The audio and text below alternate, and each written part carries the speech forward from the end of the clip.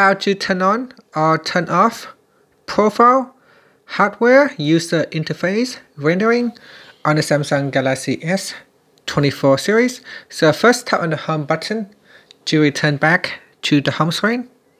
And on the home screen, swipe down at the top, then tap on the settings icon. Now in the settings page, scroll down, and in here, tap on developer options.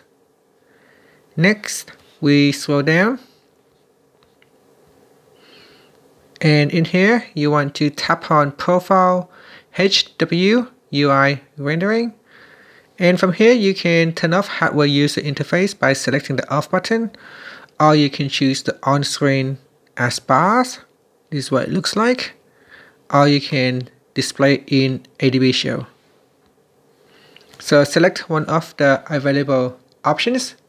Now the Profile Hardware User Interface Rendering is in developer options is a tool that helps you analyze the performance of the hardware user interface component in your Android device.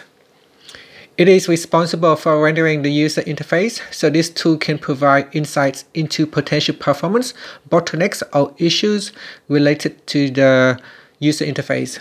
So here's why you might want to enable Profile Hardware User Interface Rendering. First is to identify performance issues and optimize app performance. Also for monitor hardware performance. Now the reason to use on-screen as bars or in ADB Shell when you selecting this option right here, there are two options for you to select. So you got on-screen as bars or in ADB Shell. So for on-screen as bars, this option displays a visual representation of the rendering performance directly on your screens. It's a convenient way to monitor performance in real time while using your device. For ADB Shell, so using the ADB Shell allows you to access more detailed performance metrics and can be useful for advanced troubleshooting or analysis.